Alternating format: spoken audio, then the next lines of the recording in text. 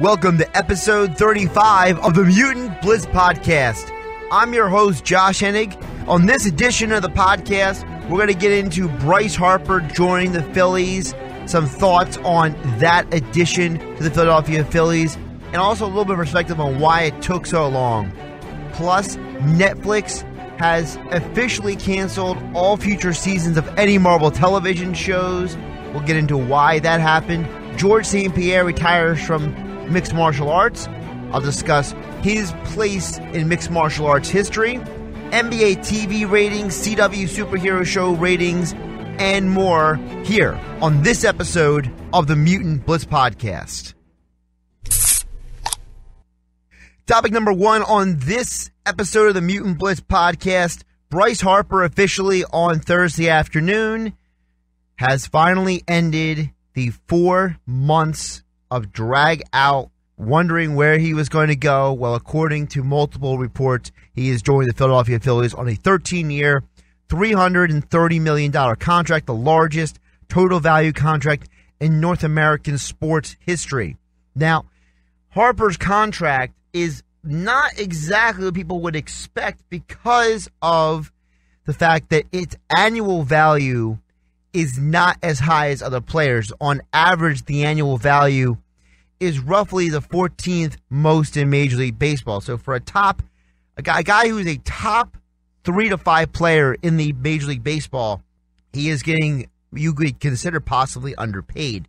According to Jeff Passan of ESPN, the breakdown goes like this. For 2019, he's going to get $10 million with a $20 million signing bonus.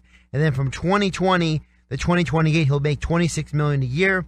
And then the final 3 years of his contract, he will make $22 million each of those seasons. And when you break it down, it comes off as legitimately a reasonable contract for a guy who is coming into the 2019 season at 26 years old. So by the end of the contract, he'll be 39, and he'll have played the remainder of his career for the Philadelphia Phillies in a ballpark that's dimensions are well suited for his skill set.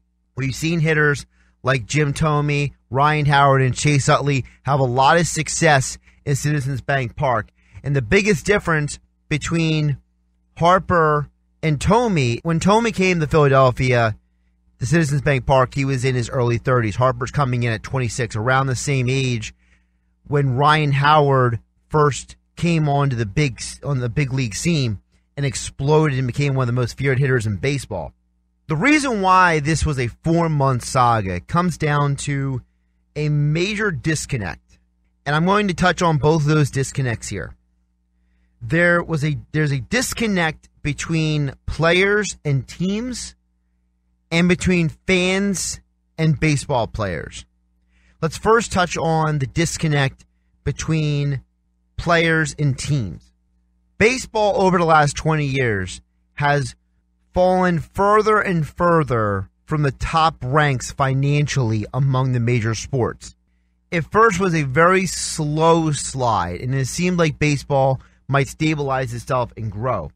But as time went on, the NFL has absolutely exploded financially, and the NBA, despite 9 years ago being in a lot of financial peril, since then has grown into a multi-billion-dollar business where every franchise in the NBA is now worth $1 billion. So every NFL franchise worth $1 billion, every NBA franchise worth $1 billion. Both of those sports entities are grossing billions, tens of billions of dollars, and they're netting billions of dollars as well. Baseball, not so fortunate. Baseball has been losing some money when it comes to attendance, when it comes to marketing, and when it comes to things like merchandise sales. Also, TV ratings have gone down, and baseball has become less of a national sport, but more of a regional sport. And as a result, despite the escalating contract values, there are more and more teams that are less interested in committing big money long term because they don't have the money beyond 2022 to say, I'm sure that we're going to have that money. Unless you're a team like the Yankees, a team like the Dodgers, the Padres, the Giants, the Phillies, and the Cubs, you're not fully sure what your revenue stream is going to look like over the next 10 years. I isolate those teams because those are among the teams with the largest television regional contracts in all of baseball.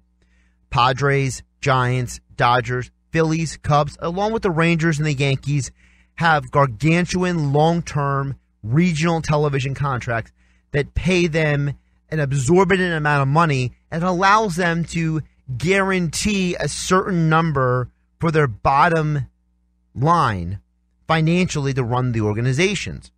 Beyond those teams, there is a bunch of other organizations that have uncertainty beyond 2022. Why is that? Because 2022 is the collective bargaining agreement. And while Bob Manfred, the commissioner of baseball, is trying to position baseball on an angle where they're not going to force any changes for things such as the pitch clock, the universal designated hitter idea.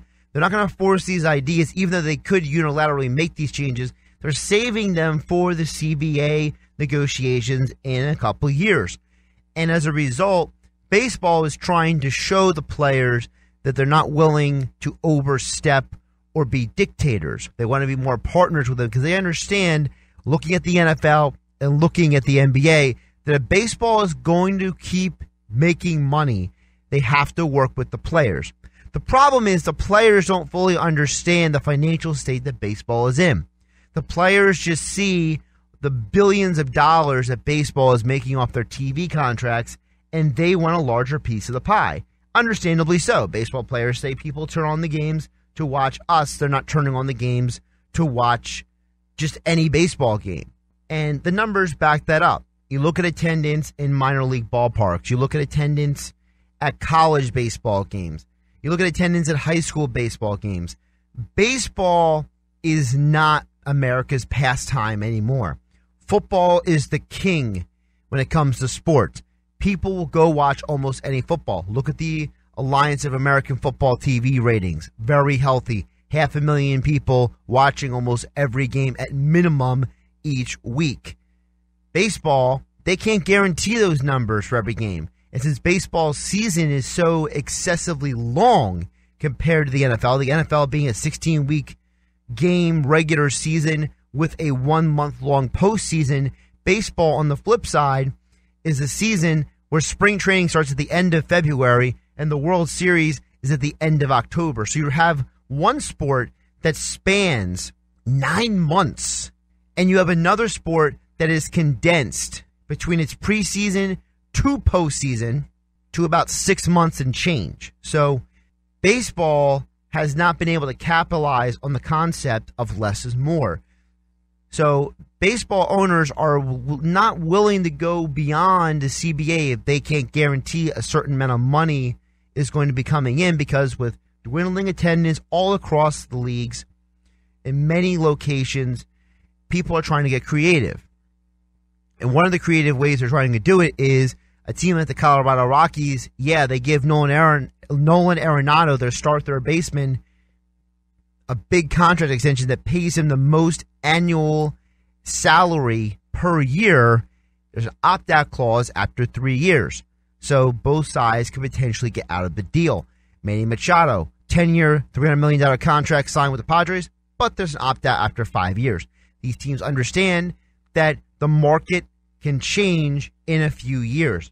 The players say that they're worth X value. The owners say, we don't really know if we want to pay you that because we don't know if that money is going to be there beyond the next few years. And the problem is that these agents like Scott Boras, who is the agent for clients Bryce Harper, Dallas Keuchel, and others, is telling the players, you're worth X number of dollars at X number of years. And teams are saying, yeah, I'm not going to give you X number of dollars. How about Y? And Scott Boras say, well, X doesn't equal Y.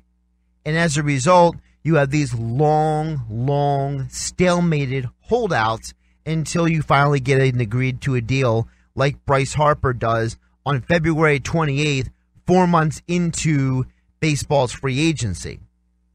Approximately 4 months since the end of the 2018 World Series.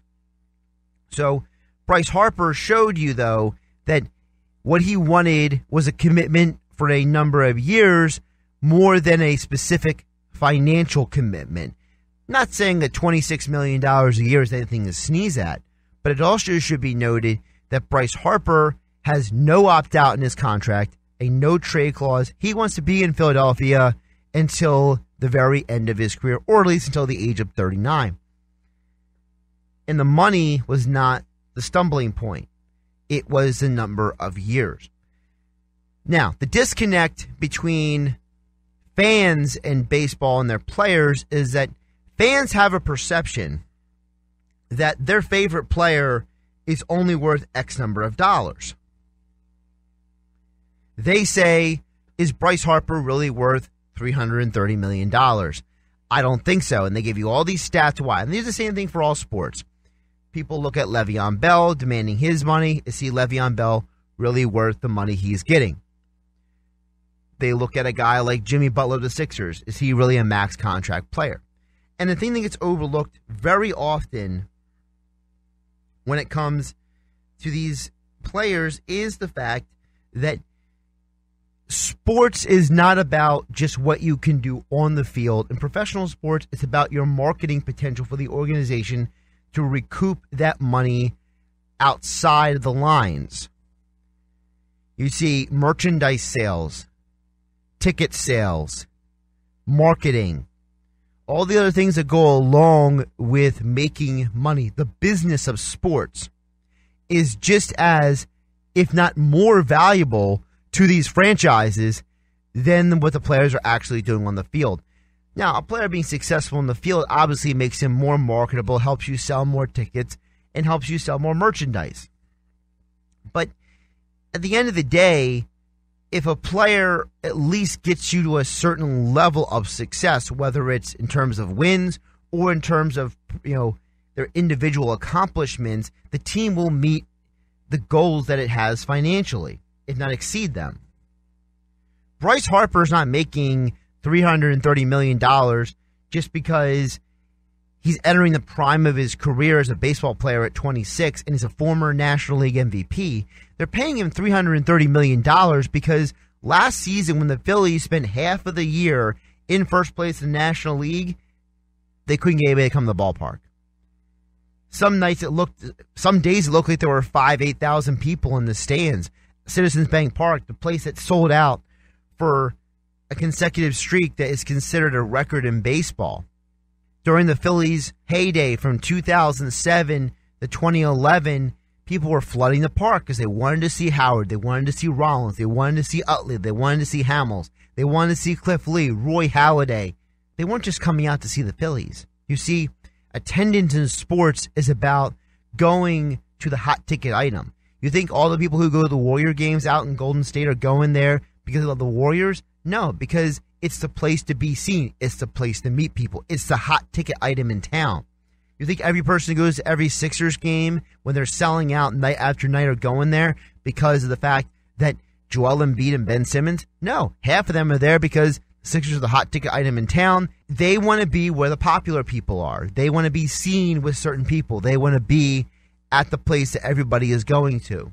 If the most popular thing in Philadelphia was to go see the Philadelphia Flyers, more people will go see the Flyers. Sports is about box office appeal when it comes to the dollars and cents of the business of sports. So fans don't understand that when you're paying Bryce Harper or you're paying a Jimmy Butler or you're paying these athletes, it's not about how much you think they're worth for their performance on the field, but the teams are also paying them for what they can do for them at the box office, merchandise sales, etc. That's why Bryce Harper gets $330 million, because now the fans who are the casual to intermediate will show up to more games, buy more jerseys, buy more merchandise, buy more concessions, because Bryce Harper is there. They're not going there because Odubel Herrera is a one-time All-Star. They're not going there because they just love the Phillies. You can stay at home and watch the game. But if you want to experience the game now with Bryce Harper at bat hitting a big home run, you got to be in the building to experience that. So that's why you pay Bryce Harper that $330 million. You're paying for the whole package, what he does for you on and off the field. Topic number 2 on the episode 35 edition of the Mutant Blitz Podcast. Netflix has officially announced they have canceled all future seasons of any Marvel-related characters. That includes Daredevil, Iron Fist, Jessica Jones, Luke Cage, and the Punisher, as well as the crossover series known as The Defenders. And people saw this coming. It's an end of an era. It's a little disappointing. And it seems like the Netflix Marvel/Disney relationship was never as amicable and as mutually beneficial as everyone had hoped. If you go back in time, when they first came out with the Daredevil TV show, before they came out with the other characters, the idea was that Marvel was, for lack of a better term, leasing their characters for Netflix to continue to build their library of programming. Netflix, for a while now, has tried to stay ahead of the curve when it came to the digital versus linear television watching experience. And the belief was that they could capitalize the plethora of fans who have been going to watch these movies, the plethora of fans who either have rediscovered comics or are more open about their love of comics. And what's happening is that Netflix said, we can produce a quality of program that will keep people coming back and watching these shows. And what Netflix did is they took the concepts that were used for their own shows like House of Cards, or for major premium network shows like The Ray Donovans and Power, and these other shows that are on the HBO, Stars, and Showtime platforms. They took those ideas and that style of programming and built it around these characters from the Marvel Universe.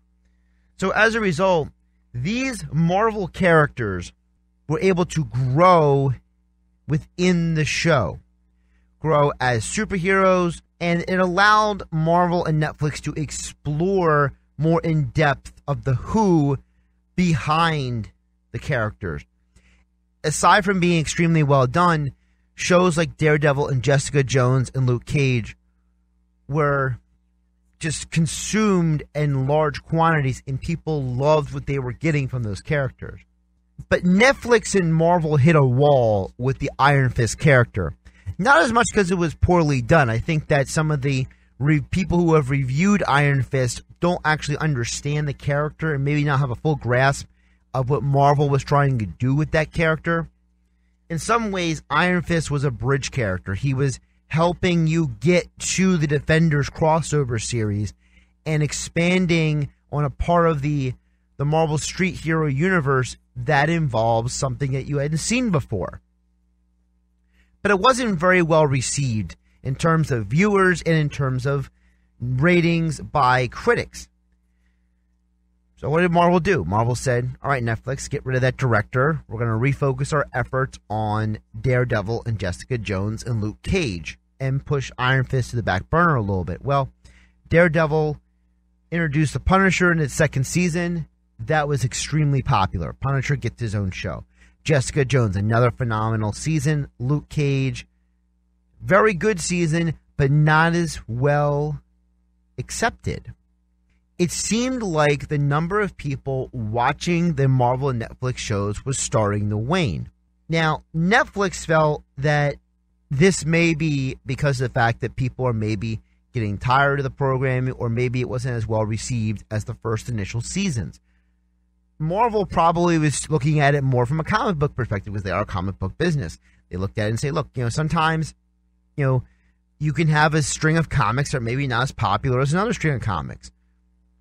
But Netflix was spending a lot of money on production costs. They were spending a lot of money on producing this content that Marvel was basically reaping most of the benefits from. And as a result, something that was supposed to be a major benefit for both entities was turning out to be more of a benefit for Marvel than it was for Netflix in the long run. Netflix initially saw a boom of subscribers, a boom of viewers, a boom of people consuming this content. When those numbers stopped booming, and leveled off, and in some cases, for a couple of the shows, dwindled, Netflix showed it as an opportunity to cut their losses ahead of the fact that Disney is coming out with their own digital streaming platform in early 2020. Netflix has built their own library of programming to compete with the other digital streaming platforms and to compete with linear television. So, if you don't want to watch what's on the CBS, ABC, Fox, and ABC networks, you don't have to. You can go to Netflix. But what Netflix has done is they've also raised their subscription prices with the understanding that with more and more people cutting the cord and ditching cable and dish networks, they felt this was an opportunity for them to take advantage of a potential opening to make more money. The problem is this will backfire in Netflix's face in the long run. Once people have consumed the final seasons and episodes of the Marvel shows that maybe they haven't gotten to because, life happens, people are busy, people have multiple shows they're watching. When Disney comes out with their new platform in 2020, people are going to be going to the Disney Plus platform because where Netflix was the place to go for every Marvel movie. So when Doctor Strange and Avengers Infinity War, for example, were done on their theater run, they came to Netflix before they got to the HBO, Starz, Cinemax, and those other television networks. They were getting the Netflix before they were made available for free to watch on Xfinity and DirecTV and Dish on-demand services. So as a result, Netflix had a corner of the market. That corner of the market is now going to disappear. It's going to go to the Disney Plus platform. So in 2020, when the second Spider-Man movie is going to be made available for digital download and on Blu-ray, it's not going to go first to Netflix. It's going to go first to Disney Plus. And that's where Netflix is going to start losing subscribers. Now, Disney, because part of their 21st Century Fox purchase was not just for the studios and getting back the Marvel the rights to X-Men and Fantastic Four, but it was also Disney getting now minority ownership of Hulu. So Disney now has stake in Hulu, which is a rival of Netflix. It is not in Disney's interest to keep fueling Netflix producing content for them anymore. It's more beneficial for them to put it either on Hulu or on Disney Plus. So this is a relationship that is not just no longer mutually beneficial. It's going to be extremely one-sided and against Netflix business interest. So that's the reason why those characters in those shows are no longer going to be produced on Netflix. Now, we don't know if eventually Marvel will take the rights to those characters back and recontinue those series, or maybe come up with some sort of agreement with Netflix to take on their shows from Netflix and put them on Disney Plus or Hulu. We don't know what's going to happen with that yet. I assume that Netflix is going to claim that, it is their property, that these are their shows. So you may not see those shows on Disney Plus and on Hulu, at least initially. But I think because of the popularity of the actors and actresses who have played the characters of Luke Cage, Jessica Jones, and others, I think you're going to see those characters eventually go to either other television shows or end up on the Disney Plus platform in some form or another.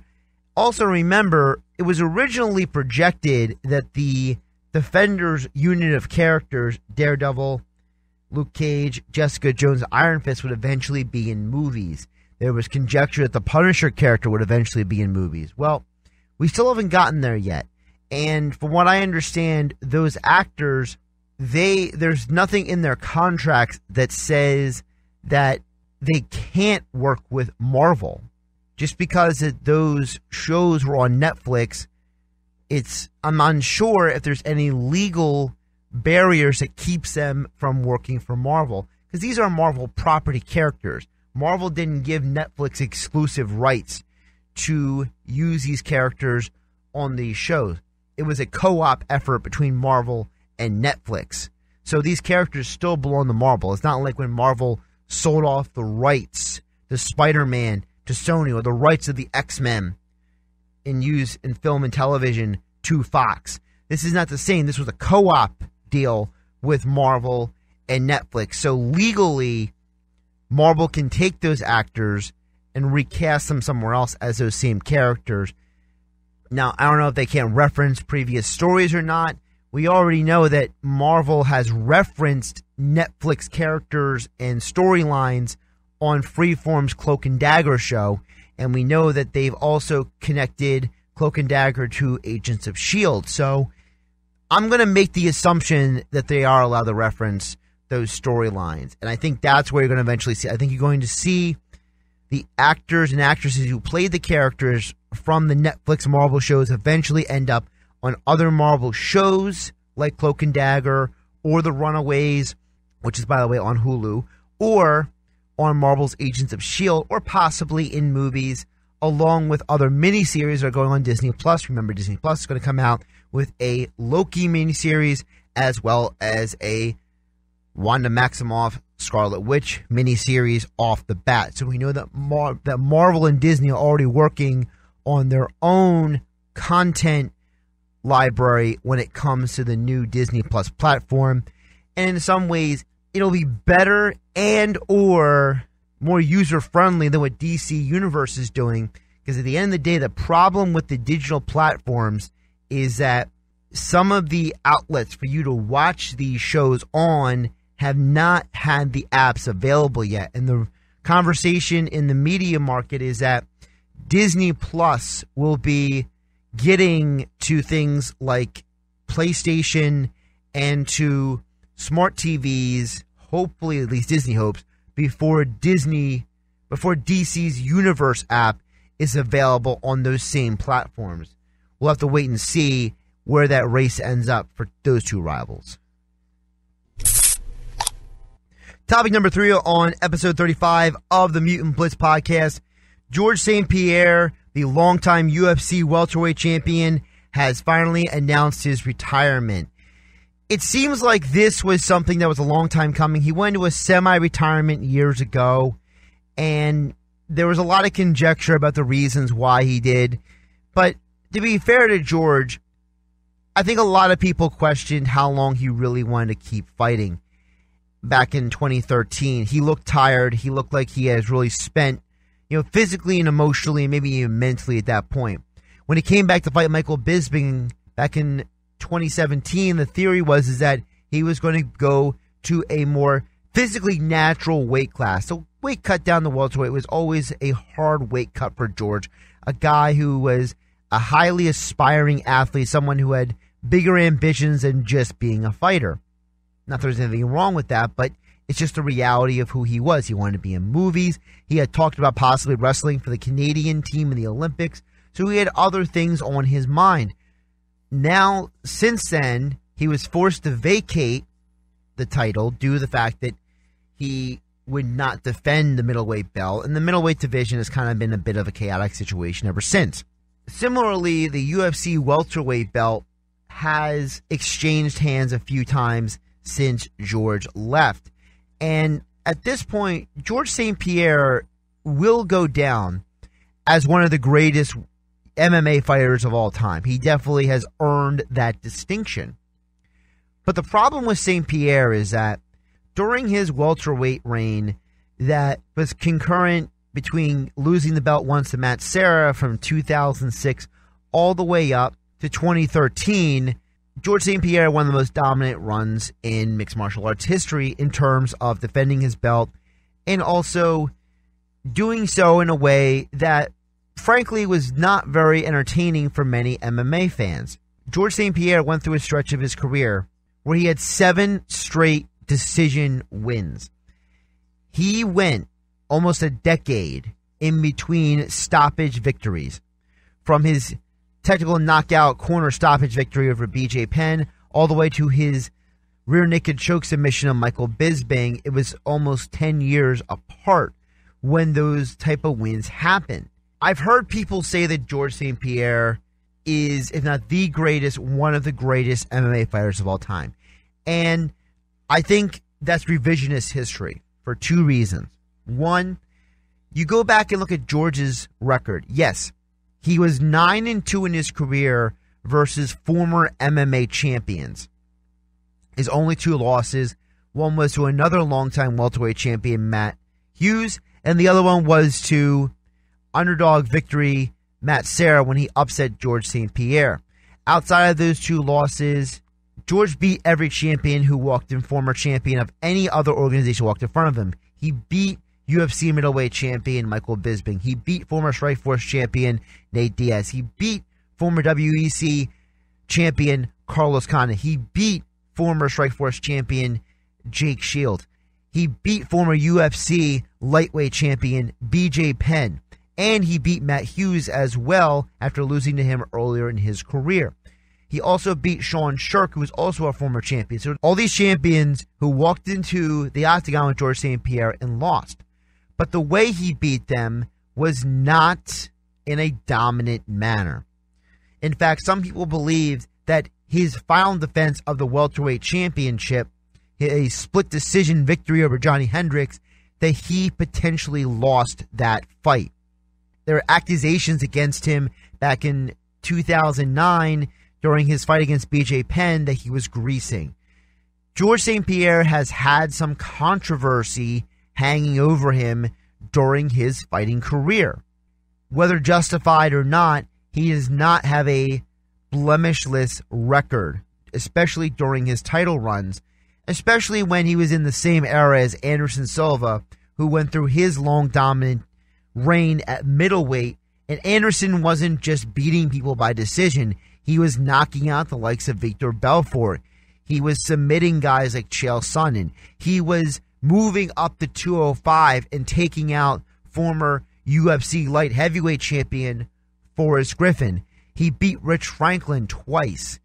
Anderson Silva, Silva's record now is 6-4-1 because he lost to Chris Weidman twice, and he lost at a elevated age to a guy like a Daniel Cormier. So Silva's record has been blemished. George went out of his way to make sure he didn't fight certain people that would blemish his record. Guys like BJ Penn and Anderson Silva believed in the idea that I will fight anywhere, anytime, anyone. George wouldn't do that. There were multiple times that there were discussions for George to fight certain people, and he never got around to it. Whether it was justified or not, George has a laundry list of wins that realistically people wonder, did he really win the fight, or did he just lay on top of the guy long enough to get the victory? When he fought guys like Jake Shield and Josh Koscheck and Dan Hardy, three guys who had almost no answers for him, a guy like a Thiago Alves realistically wasn't fully prepared for what was coming at him, and a guy like Nick Diaz, some people even feel to this day maybe it was overhyped, that matchup, and that Diaz was never as good as he was thought out to be. But when Johnny Hendricks rocked George St. Pierre multiple times, and people walked away from that fight thinking that Johnny had won, the theory was that George had to come back and redefend his belt. George instead decided to vacate the belt instead of defending it against the one guy who looked like who had come closest in years to defeating him.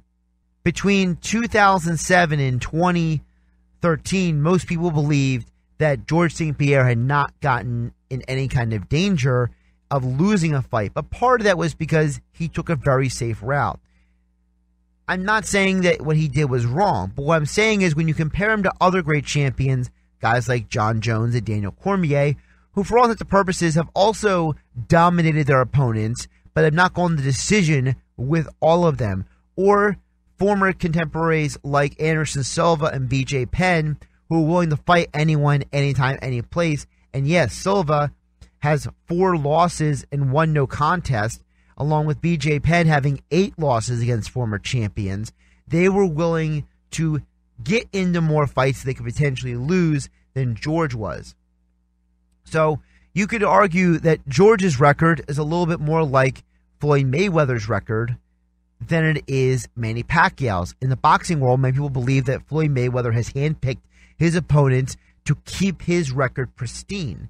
Some people could make the same argument about George St. Pierre, that this is a guy who purposely picked fights with Dan Hardy, Thiago Alves, and Nick Diaz, knowing that those three guys may not be able to handle what George is bringing to the octagon. And when it was suggested that guys like Condit and Shields and Koscheck had the physical ability to counter what George could do in the octagon, George proved that he was a superior athlete. So he was always in a position, whether it was against Diaz, Condit, Shields, Koscheck, Hardy, Alves, John Fitch, that he was always going to be the better fighter. It was only against guys like BJ Penn, Matt Hughes, Matt Serra, and Johnny Hendricks that people actually wondered, would he lose? And in all those cases, he found a way to beat them at least one of two times, if not multiple times. When he came back 4 years later, George St. Pierre moved up to middleweight, something that people had assumed he was going to do eventually, because George had been putting on more and more size as an athlete and a fighter. He was just building onto his physique, becoming a stronger, more explosive athlete.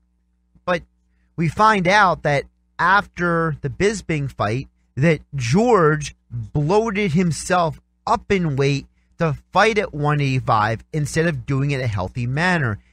There were a lot of talks that he was eating junk food, that he was not eating a healthy diet to gain weight. He wasn't just eating a lot of chicken and rice. He was potentially going to places like McDonald's and eating their food, and it caused him to have a major digestive issue that caused him to have a lot of negative side effects from the bloating of weight.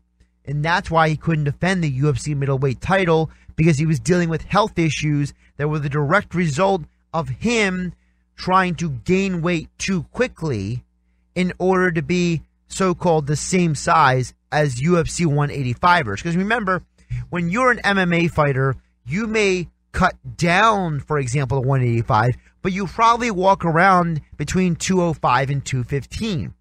By the time your training camp is done, you're probably weighing around 190 pounds, and the final 5 pounds are usually something between excess water weight and something that a dietitian can help program you to wind your way down. But during the off season, most fighters are walking around roughly about 20 pounds heavier than they naturally are. And when George was cutting down to 170, he was walking around at 190, 195.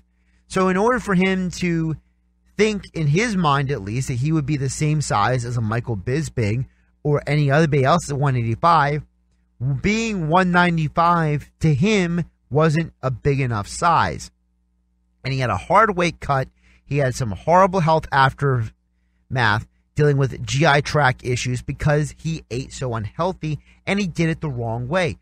That violated his contract. His specific contract with the UFC for his comeback was stated that he was supposed to defend the title no matter what. George signed that contract in good faith and immediately violated it, not in good faith. And I don't blame Dana White and the UFC for being very frustrated with him. There was a lot of talk that George was going to have a super fight recently with Khabib Nurmagomedov. And it seems like that George was unwilling to wait for Khabib to come out of his most recent suspension that rooted from him getting into an after-fight altercation with people from Conor McGregor's camp. And while I think a lot of people would have been interested to see that Khabib fight, I don't know if George would have been the George St. Pierre we knew from the past. Khabib right now is in the prime of his career, and George is only roughly a year and change removed from a very bad GI tract issue that for all intents and purposes was the doing of his own creation. And I'm not 100% sure that if he tried to cut down the 170 or 165 for this super fight, that he would have actually made it all the way down and been able to do it in a healthy manner. And even if he didn't make the weight cut, that he would be 100% on fight night. He might have been so drained and depleted from the weight cut that Khabib would be able to dominate him. And I think George knew that as well. I think George understood that he has done some damage to his body and that, maybe the 4 years off from MMA, he may have stayed in the gym. He may have kept training. He may have been training hard as an athlete. He wasn't training his body nutritionally to handle weight cuts and weight gains and losses like he had for the majority of his life. Remember, when you handle your physiology and your nutrition the same way for 10 years, and then one day you're no longer doing it, then 4 years later you try to get back into that mode, sometimes it's not like riding a bike. Sometimes your body doesn't respond the same way at age 36 as it would at age 31 and 32. The body changes, the body develops, the body morphs as you get older and what you do and don't do with it physically. And if your body has a negative reaction to how you handle your nutrition, that is something that is very hard to bounce back from, especially within a couple of years. That could take more than a couple of years to respond back from physically. That's why Daniel Cormier said, look, I want to fight at light heavyweight for as long as I can, because he understood that he had a small window because of his body and because of his genetics to make that weight cut and do it in a way that was effective. We've seen a lot of fighters who have made a weight cut a couple times, but as they gain strength, as they gain explosiveness, as they build their physiology, muscle weighs more than fat, and they're unable to cut the amount of fat and water necessary to get down to a weight.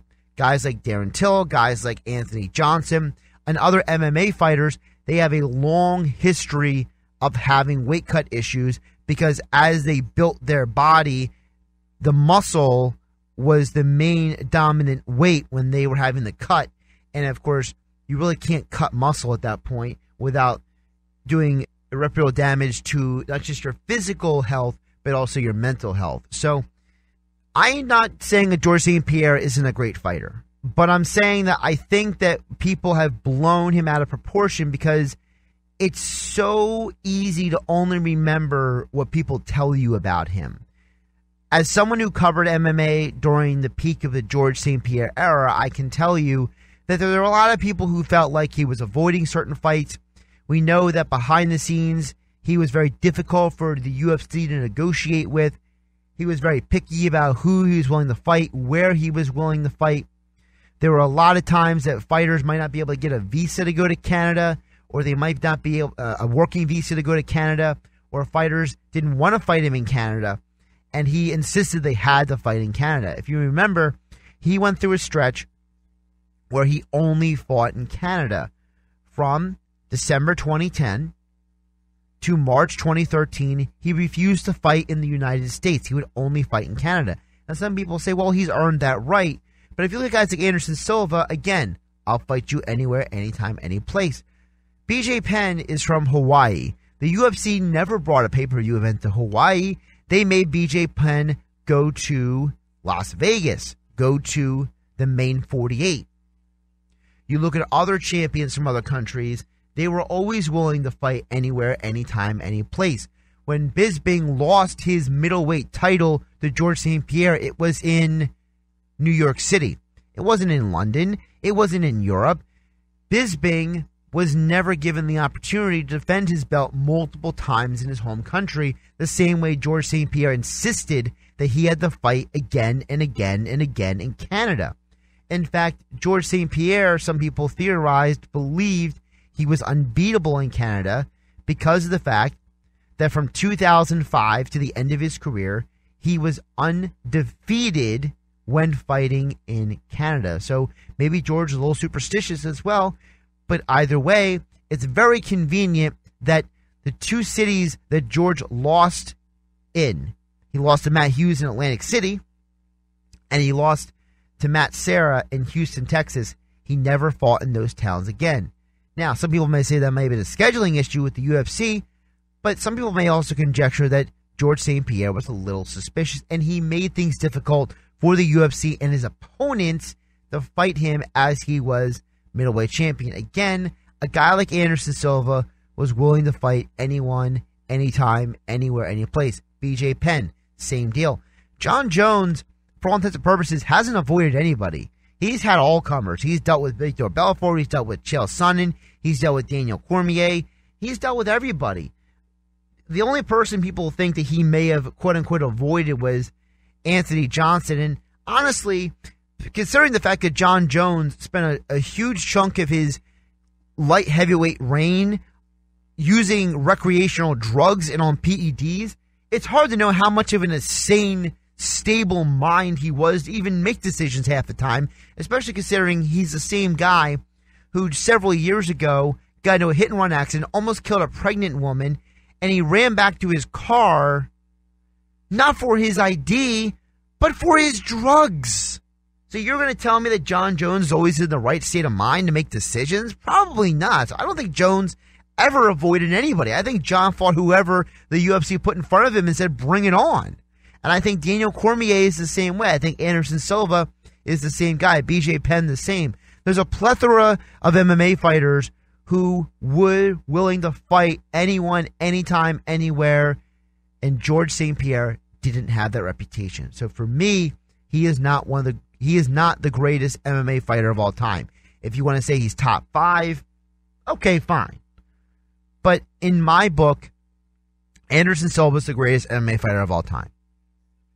And I'm not even a huge Anderson fan, but I respect the greatness. He was when Anderson was at his peak, he would have beaten anybody. Anderson, actually, there was conversation that he wanted to go into boxing to fight Roy Jones Jr. And frankly, with his hand speed, he probably could have made it a competitive, not a winning fight for him.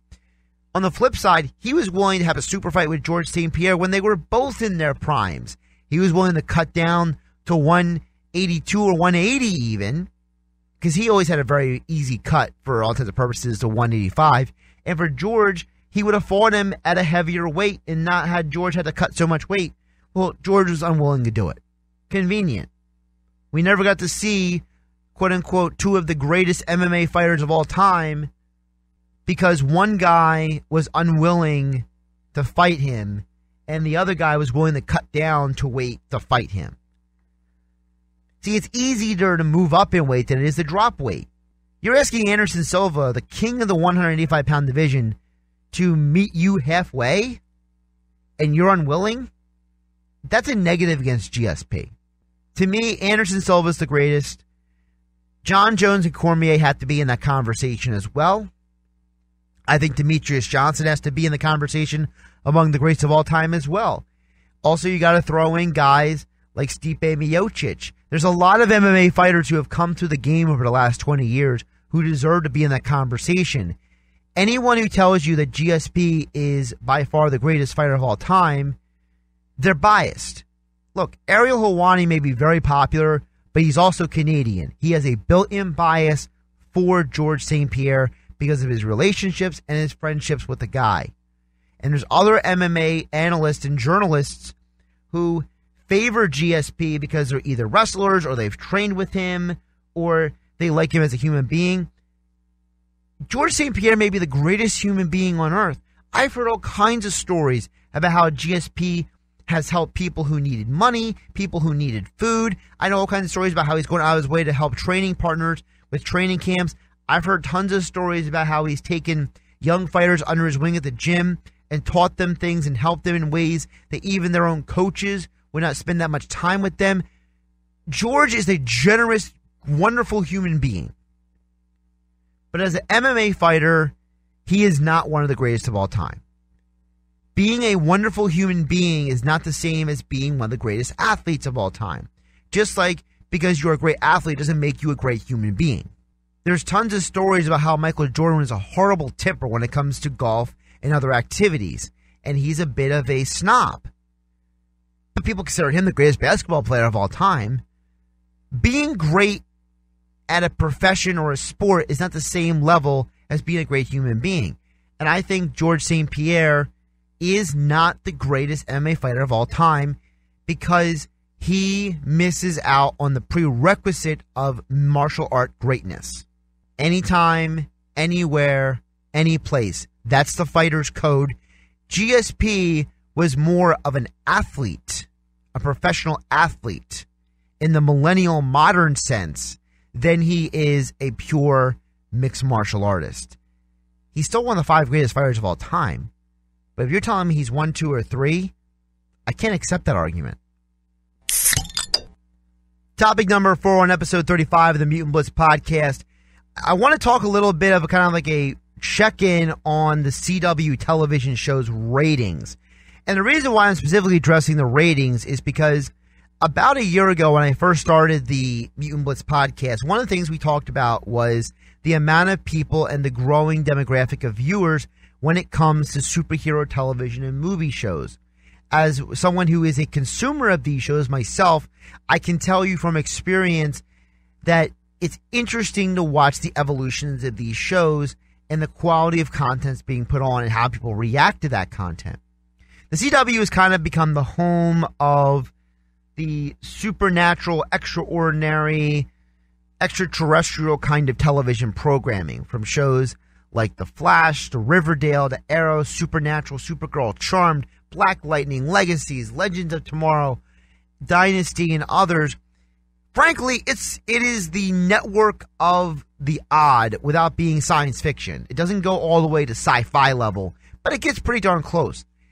And the CW has had a lot of success viewership-wise, specifically with their superhero shows. The Flash has been the #1 show on the CW for a long, long time. And as a result, it has encouraged the CW to keep renewing these shows. Now, at this time last year, Black Lightning made its debut, and it seemed like Black Lightning was going to be the next big show on the CW because of how well it did in the ratings. Also, the Arrow television show, the original forerunner of the superhero shows in their modern incarnation, was dropping in ratings. Supergirl was kind of holding steady in their ratings. And I had told you last year that it'll be interesting to see what happens over the next 9 to 12 months because of the fact that with these superhero shows, audiences are evolving. They're evolving in their interests. They're evolving in how much they want to consume and what they want to consume. And now with many, many options, we talked about Netflix. We talked about Hulu. Also, DC Universe has their own shows on that platform. You have Freeform with Cloak and Dagger. You have Hulu with The Runaways. Also, Netflix come out with a new show, The Umbrella Academy, which is kind of Netflix's way of filling the void of not having any new Marvel television shows on their platform. That kind of programming is going to be popping up more and more on Netflix. So you have more options than you ever had before. So there's a constant competition for viewers. And something that CW has realized is that they and CBS television network, who have the same parent company, Viacom, they understand that it's more than just about having television viewers, but that the DVR viewers and on-demand viewers are just as important as the live viewing audience. So when The Flash is the most watched show on the CW, averaging about 1.79 million viewers, that's not just people watching it live. That's people watching on DVR. That's people watching on demand. That's people watching on the CW app. If you notice, CBS Network is pushing their CBS All Access programming more and more often because of the fact they understand that as people cut the cord, people want to get their CW content somewhere. And if people don't want Netflix and they don't want Hulu, they could just get CBS All Access and get to watch everything from their CBS network. And the CW has their own original content as well on the CW app. So these networks understand that viewership is more than just the television rating numbers. And as a result, when you look at the rating numbers, you realize that part of the reason why they're keeping some of the shows and ending others is more than just a ratings increase or decrease. For example, the television show Charmed, which is in its first season in its new version on the CW, has held steady in its rating numbers consistently through the year. It's not really spiked or dropped, but its on-demand numbers are much higher than their live programming watching. Despite the fact that The Flash has dropped 18% in television viewing, it has increased in number of viewers digitally. So The Flash's audience has consistently been there. Interestingly enough, The Arrow has increased its viewership. Television viewership for The Arrow has increased by 2%, but its digital and playback viewership has increased more than double that. So The Arrow, despite the fact there's a lot of conjecture this might be the last year for the Arrow television show, has gained more viewers. But as people are watching The Flash and The Arrow, they're watching less of the other superhero shows. And this is an interesting trend to watch. Supergirl and the Black Lightning are the two biggest victims. Supergirl has taken a 20% hit in live and DVR television audiences. Part of it is because it's on a new night. It's on Sunday nights now. It's no longer during the week. So you could argue some people are still trying to find the program. But it's interesting enough that for the digital audience, it's gone down as well. And I explained this before, that people turn on these shows to escape reality, not to be preached to. And there's a little bit of preachiness that goes on in Supergirl that I think certain audiences don't want to deal with. They want to turn on their shows. If there's a message in the show, let it be there. Don't force it down the audience's throat. Black Lightning has taken the biggest dip of the superhero shows. A 41% drop in viewership. It is now the worst viewership between TV rating and digital viewership of all the superhero shows. Superhero shows being The Flash, The Arrow, Supergirl, and DC Legends of Tomorrow. And with Batwoman coming out later this year for its debut on the big scene of the CW, it's going to be interesting to see what the long-term sustainability of Black Lightning is. Black Lightning had phenomenal ratings last year, both on digital and linear television.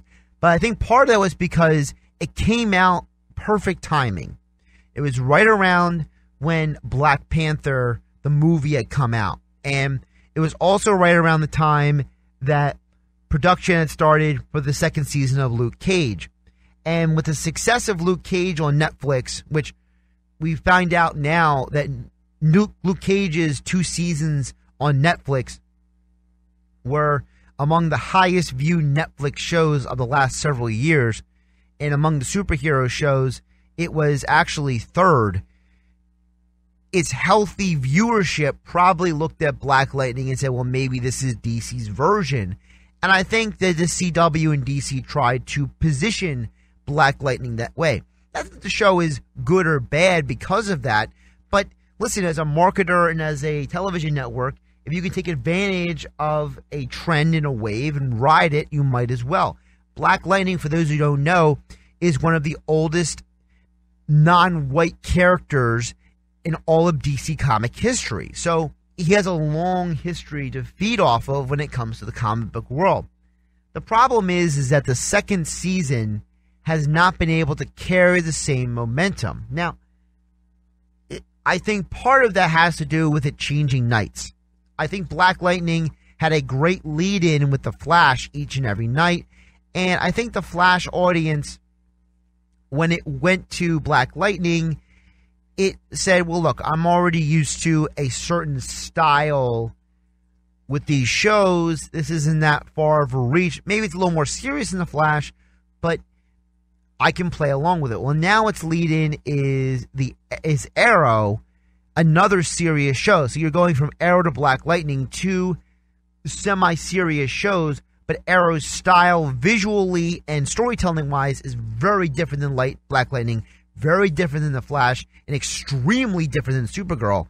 So the audience for the Arrow is actually probably not going to watch Black Lightning predominantly, and the numbers are showing that. While the Arrow averages a few 100,000 more people watching it live on linear television and on DVR, Black Lightning, like I said, is taking a 41% dip in viewership. DC Legends of Tomorrow, I think, though, is probably the closest to the chopping block of all the CW shows. And I kind of saw this coming over the last couple of years. The show right now is riding a wave of popularity because for the people who watch on the CW app and for the people who watch on digital platforms, the character of Matt Ryan's Constantine is an extremely popular character with a major cult following because of his show that was on NBC that was short-lived, and because of his original programming show content that is on the CW app and at the CW's website. So there's a large audience for him specifically, and now he's a star on season 4 of DC Legends of Tomorrow and made frequent appearances in season 3. That has grown their popularity on that platform. But they've lost about 26% of just the linear audience. And I think that Monday slot, it's just not working for them. I think the way people had hoped. I think that the CW is going to have to give up something if Batwoman is going to work. I never thought the CW would get to a point of oversaturation when it came to their superhero shows. I kind of always felt like the CW could have owned the superhero television market, especially with Disney buying up the Fox properties. You're not going to see The Gifted on television much longer. Gotham is in its final season on Fox. So you're basically going to eliminate an entire entity in short form. And realistically, Marvel is only going to ever have characters, if they're not on ABC, they're going to be on Disney Plus, they're going to be on Freeform.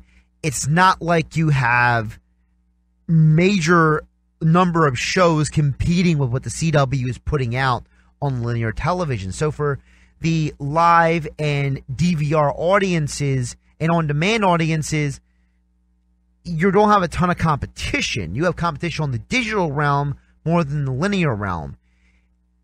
But the ratings are showing that people are judging this not just as an escape anymore, but they're judging the actual substance of the programming. The 7th season of Arrow has actually turned out to be a great change of direction in terms of storytelling and in terms of substance. And as you see, they've gained viewership again. I think the change of nights has helped a little bit as well. Going to Monday nights, while it has not been as successful as Supergirl was on the Monday night slot, Arrow has shown that the Monday night slot is a healthy slot for it.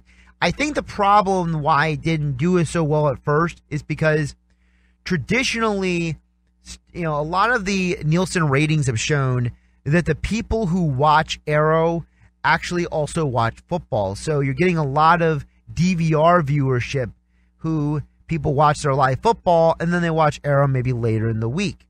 The Nielsen ratings show that. Whereas Supergirl's audience was not going to watch football, and that's why it was more healthy in the Monday night slot. I understand why they moved Supergirl, though, to Sunday, because they wanted to pair Supergirl with Charmed.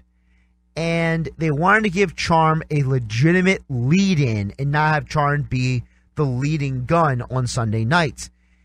And Sunday night is fine for Supergirl because, again, the audience who watches football is not the same audience that watches Supergirl, traditionally, according to the Nielsen ratings and information. So we know that for linear television, Supergirl should have been okay. But because Supergirl's content has become preachy at times and less storytelling and less substantive, that has led to people maybe turning off the channel and the show a little bit more than not. I think that they will give Black Lightning a little bit more of a leash because they can always change their night the next season. They don't have to keep Black Lightning following the Arrow. They can always put him following the Flash moving forward. I think that what the CW should do is this. They should probably keep Supergirl on Sunday nights.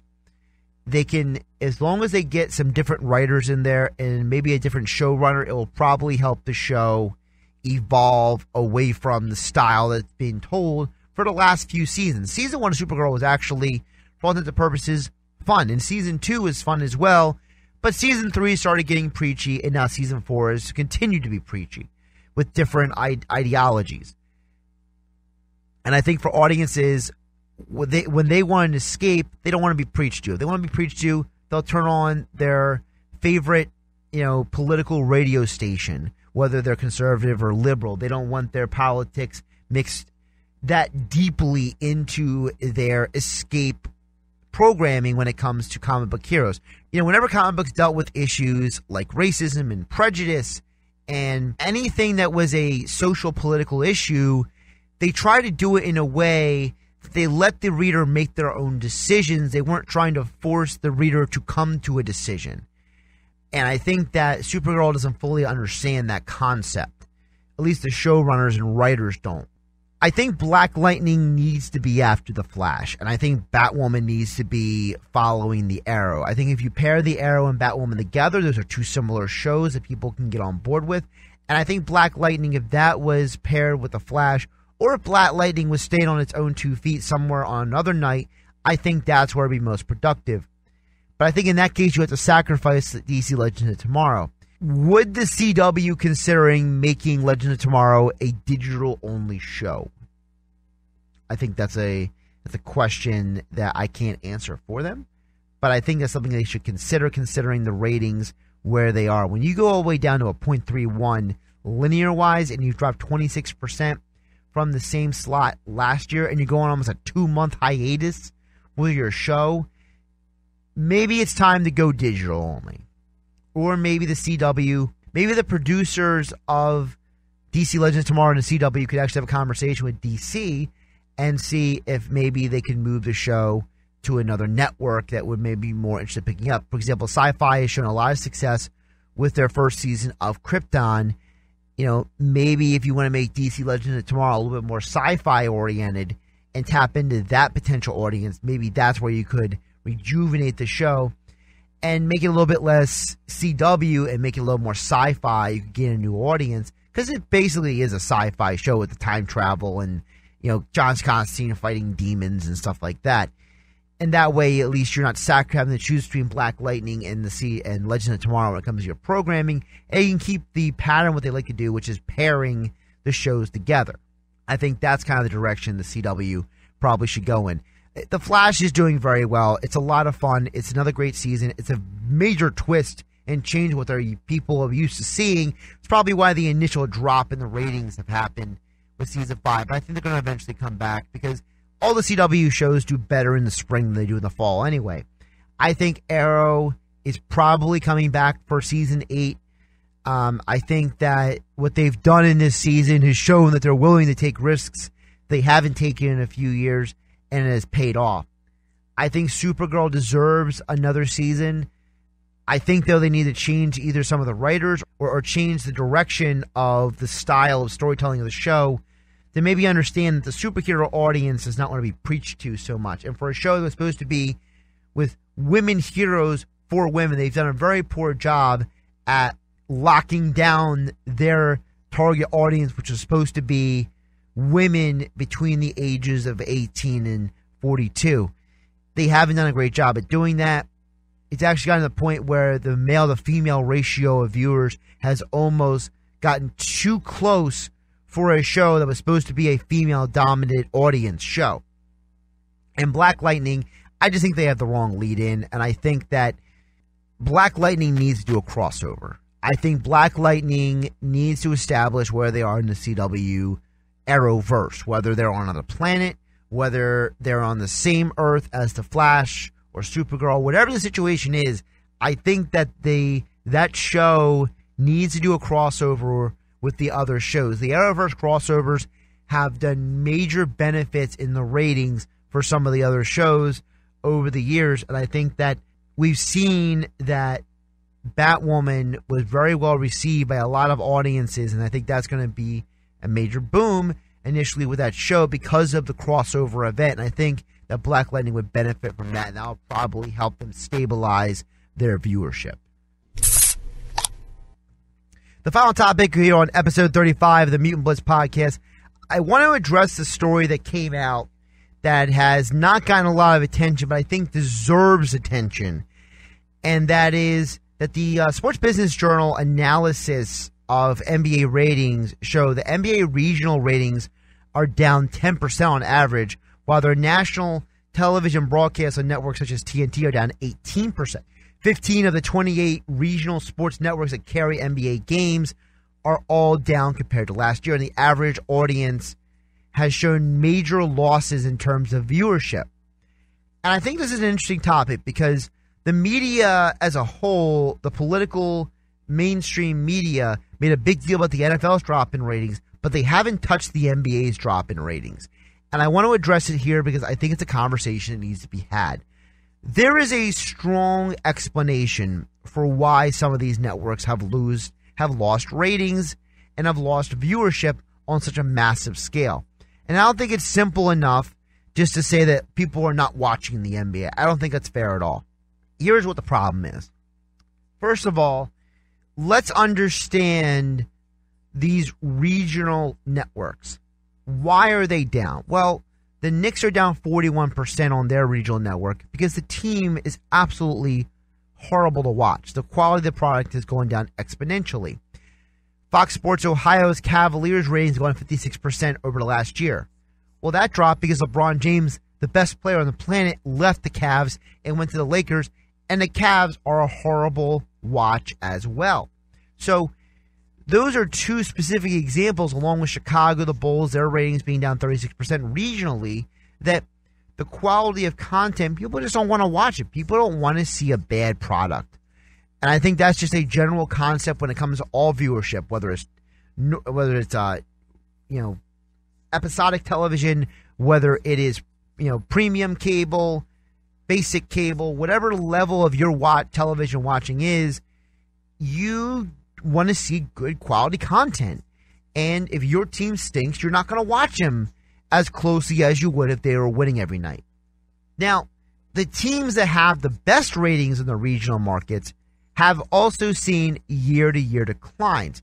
But part of that has to do with also the fact that more and more people are cutting the cable. You see, we're talking about linear television ratings. We're not talking about digital viewers and subscribers. So as a result, the digital viewer and subscriber may still be watching the Spurs, the Thunder, and the Warriors, but they're just not watching it on their cable or satellite provider. They might be watching on NBA TV. They might be watching on YouTube TV, PlayStation View, Sling TV. They may just be watching it on another platform that is delivering them content. Also, there's a lot of people who have things like Roku and Fire Sticks, and there's a lot of ways to get content that you want in ways that have nothing to do with the cable companies. So the regional network numbers, to me, are less of an issue because at the end of the day, the NBA is the opposite of Major League Baseball. Major League Baseball has become an extremely regionalized sport. It is not as much of a national sport until you get to the postseason. Well, for the NBA, it's the opposite. The NBA is more of a national sport and less of a regional sport. And I think that when it comes to the NBA viewer, because of things like now sports betting, fantasy basketball, and merchandise sales, and the way the popularity of the game has evolved, the NBA national audience will naturally be a bigger audience altogether and on a night-to-night basis than the regional fan base will be. Also, don't forget about the fact that the NBA season goes from the regular season starts in October and the NBA finals end in June. That is a 9-month stretch. And don't forget about the fact that the NBA offseason is also in the headlines all summer long with the NBA draft at the end of June. You have the free agency in July, and then the aftermath of free agency in August, leading into training camp in September. And the sandwich in the middle is usually the summer league, where all the draftees play in. The NBA has done a good job at keeping themselves in the conversation year-round. The problem for the NBA is the fact that they don't understand that what makes the NFL great is that less is more. And the NBA has actually stretched themselves too thin. And one of the reasons why TNT broadcasts are down 26% and ESPN national broadcasts are down 6% has less to do with the fact that people aren't watching the NBA. It's because of the fact that from October to December, the majority of sports fans are watching football and not basketball. So when TNT has a basketball game on Thursday night, or ESPN has a game on Friday night, they have competition from the NFL, from college football, and also There's a lot of high school football that is also played on Fridays and Saturdays. And people have shown in their viewership in terms of television and in terms of audience attendance that the strongest time of year for the NFL is October and November. The NBA season starts getting going in October and November. So the majority of NBA viewers are not tuning in early in the year. So when ABC starts its prime time games in January and February, we're seeing there is not a major drop-off in viewers. Why? Because the NFL season is pretty much over. Football season is pretty much done. And even though the first week of the AAF had great ratings versus the NBA on the same night, the AAF has been able to not duplicate that number because the first week of the AAF was on CBS television network. Since then, it's been on TNT and NFL Network and CBS Sports Network. More people have access to CBS, whether it's through linear and digital platforms, than they do the CBS Sports Network and the NFL Network. In fact, if you are someone who does cut the cord, in some areas, if you don't have the right service providers, you may not get NFL Network at all. If you have YouTube TV and you live in the Philadelphia area, you'll get NBC Sports Network, but you don't get NFL Network through YouTube TV. So what does that mean? What that means is that you can watch Sixer games, but you'll never see an AAF game. Why? Because if it's on CBS Sports Network and if it's on NFL Network, you may not get it through YouTube TV. You may not get it through PlayStation View. But what you will get is all these NBA games. That's on the digital platform. Linear-wise, we know that certain regional networks are not carried by certain providers. We know historically the Fox regional sports networks have been at war with Xfinity because Xfinity is now a competing company with Fox, and now that they've merged with NBC, it's almost a one-sided affair that is unfair to Fox, and it's part of the reason why Fox sold off their sports regional networks because of the fact that they realized they were in a losing battle with ESPN and with NBC/Xfinity, also known as Comcast Universal, or whatever version of the name you want to use. So while ABC and ESPN broadcasts are holding up nationally, it's the NBA TV and the TNT games that are down. And like I said, part of that has to do with the fact that the NBA season is too long, and their ratings from October, November, and December, they are extremely down compared to January, February, March. The problem for the NBA is that because their season starts in the middle of the football season, they don't get the boom that you would hope for from an early season of big matchups. So at the beginning of the year, when all things are equal and LeBron is playing the Warriors, people may not be watching that if it's on the same night as a football game. Not because people don't want to see LeBron versus the Warriors, but because if there's a football game on at the same time, there's a large contingent of fans who will go to the football game first. Whereas LeBron's team right now has a losing record as of February 28th, them versus the Warriors will not gain a lot of viewers because people will assume that LeBron's going to lose to the Warriors because the Warriors are the best team in the NBA. So basketball, if basketball wants to do a better job at gaining ground in the viewership department, I think they can't have their season lasting 9 months.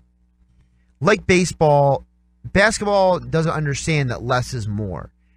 Hockey has the same problem, but hockey's issues go far beyond just the length of the season. There's a whole other laundry list of issues that we're not going to get into on this episode. But for the NBA, they should not be discouraged by the ratings issue because, one, the NBA has having these bad ratings numbers during football season. Totally predictable. Number two, more and more people are cutting the cord. So linear television ratings are going down across the board. Everyone's ratings are going down. You have to judge the ratings totally differently now than you used to because you got to merge the digital and the television ratings. For example, the NFL started doing that, and we're finding out that the NFL has never lost any viewers. In fact, the marginal decreases of viewership that people claim was because of the Kaepernick controversy or claim because of Donald Trump had nothing to do with either one. It had to do with the fact that at the same time people were cutting the cord, the NFL was not giving us the digital numbers. All of a sudden, the NFL is telling us how many people are watching these games on the NFL Network app and on Yahoo Sports app and on Amazon. We're finding out that, wait a minute, the viewers are not watching the NFL. They're just not watching it on linear cable and dish network television. Totally different conversation. And ESPN very smartly always releases their digital numbers. So, for example, when the Rockets Thunder game only got a 2.0 TV rating versus the AAF, when ESPN combined their linear numbers with their digital numbers, you found out that actually almost the same number of people were watching the NBA that night that watched the NBA the year before on the same night of the week. So it's not that less people were watching, is that less people were watching on linear television. Less people were watching on their cable, and as a result, the NBA didn't really lose viewers to the AAF. They lost a segment of the viewership that comes and goes anyway. Because at the end of the day, the diehard fan, if you love basketball, you're watching basketball. If you love football, you're watching football. If you love hockey, you're watching hockey. You're not leaving your team behind. You'll find a way to watch your favorite team. What has gone down for the NBA has been their ability to keep viewers watching during the football months. That has taken the biggest hit because people are finding out that there's just as many people watching digitally football as they thought were being lost linearly. So the NBA is not rising, the NFL is falling, or the NFL isn't, beating the snot out of the NBA. No, the NFL has always been television-wise king. It's been one of the top 50 rated television shows every year for the last 10, 15 years. The difference is that the NBA keeps trying to stretch out their season, and eventually they got to make a decision if they're willing to live with the minimal returns of the first 3 months of the season as long as they keep getting a boom of returns from January, February, March, and April. If they're okay with that, then they'll be fine. But if they look at these numbers and they say this is a concern, this is a problem, then the NBA is going to have to make the decision if it's worth it to start their season in March. I've made the argument the NBA season is too long. I think the NBA should start their season in December. I think that hockey should do the same thing. I think the fact that you're competing with the middle of the NFL season is a losing battle. Programming-wise, it's not smart. The only thing that's more dumb is the fact that the Stanley Cup will schedule their Stanley Cup games on the same night as the NBA Finals. And hockey wonders why nobody's watching them. Because everybody's watching the NBA, you idiots. Thanks for listening to this episode of the Mutant Blitz Podcast. If you have any thoughts on the content I brought you today on the podcast, you can drop a comment in the section below. If you liked what we had to bring you on the podcast, hit that like button, hit subscribe, catch the episode each and every week. Over the next few months, we will be reviewing the Captain Marvel movie that comes out, as well as Shazam and Avengers Endgame, all that and more in the next few months, right here on the Mutant Blitz Podcast, as well as my thoughts and perspectives, deep dives on the world of sports. I'm your host, Josh Hennig, and I'll catch you on the next episode of the Mutant Blitz Podcast.